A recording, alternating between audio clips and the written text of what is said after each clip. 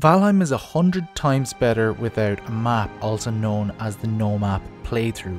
Here are my 10 best tips to conquer Valheim with no map and be a real Viking. Tip 1. In the middle of the summoning stones where you spawn, there's a Nordic compass, but this actually works like a real compass as well. The trident with the 3 lines on the top is where it's pointing north. Every single other one can be figured out from north, east, west, south, and all of the other 4 cardinal directions. Get your bearings and let's go. Tip number 2 is that the coastline is your friend. Stick to the coastline in the initial hours of your playthrough. It's the easiest way to keep your bearings while you're getting yourself set up for the early game until you're forced to move further inland. The best way to get around inland is to make 2 main roads, one going east-west and one going north-south. The western road went to my base and the summon on the coast, while the eastern road went to an open ocean.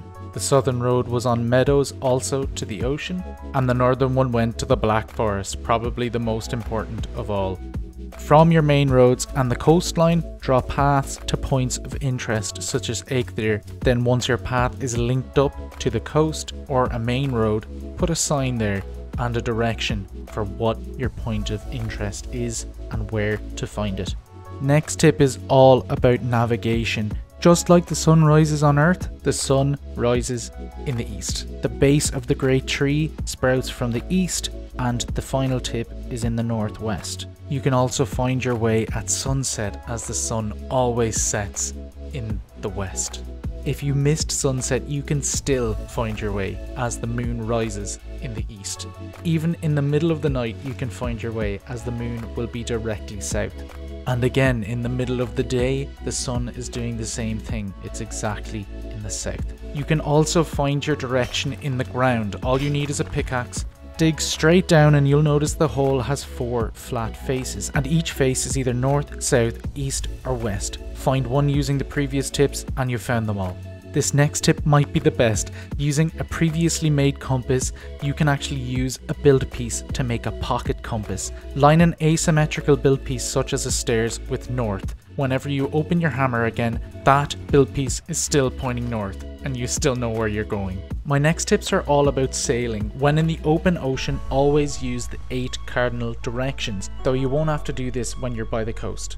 Before sailing anywhere, always put down a signpost saying where you're going and what direction it's pointing. When you've hit new land, always put a very similar signpost pointing back from where you just came.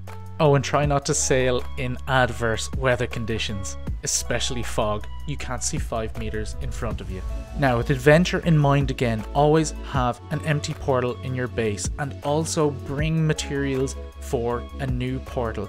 When you get on new land, you can put that portal down, link it up with your base, sleep, repair gear, and off you go again.